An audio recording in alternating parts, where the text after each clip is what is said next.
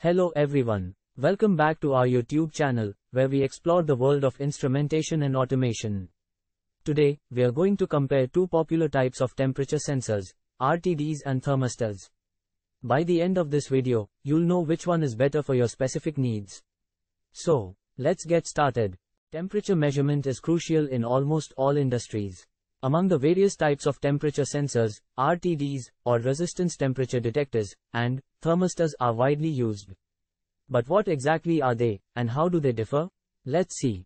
First, let's talk about RTDs. RTDs are made from pure metals, usually platinum. The most common types of RTDs are PT100 and PT1000. These sensors measure temperature by correlating the resistance of the RTD element with temperature. Platinum is preferred because of its stable resistance-temperature relationship and ability to operate over a wide temperature range, typically from -200 degrees Celsius to +600 degrees Celsius. On the other hand, thermistors are made from ceramic or polymer materials. They come in two types, NTC, negative temperature coefficient, and PTC, positive temperature coefficient. NTC thermistors decrease in resistance as temperature increases, while PTC thermistors increase in resistance with rising temperature. Thermistors are known for their high sensitivity and fast response times but typically operate within a narrower temperature range, from -100 degrees Celsius to +300 degrees Celsius. Now, let's compare RTDs and thermistors side by side. 1. Material. RTDs use pure metals like platinum, while thermistors use ceramics or polymers. 2. Temperature range. RTDs cover a wide range, from -200 degrees Celsius to +600 degrees Celsius.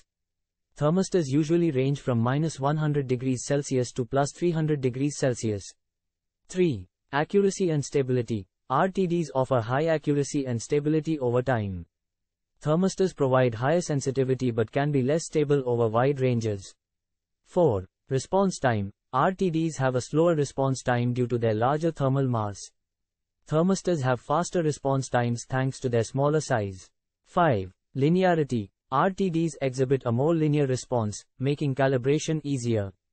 Thermistors have a nonlinear response, requiring more complex calibration. RTDs are ideal for applications needing high accuracy and stability, such as industrial processes, laboratory measurements, and medical devices. Thermistors can be perfect for applications needing high sensitivity and fast response, like automotive sensors, consumer electronics, and some HVAC systems. In conclusion, the choice between RTDs and thermistors depends on your specific needs. If you need high accuracy, stability, and a wide temperature range, RTDs are the way to go. If you require high sensitivity and fast response times in a narrower temperature range, thermistors are the better choice. Both have their strengths and ideal applications. Thanks for watching. If you found this video helpful, please hit the like button and subscribe to our YouTube channel for more tech insights.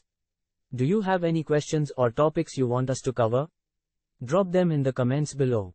See you next time.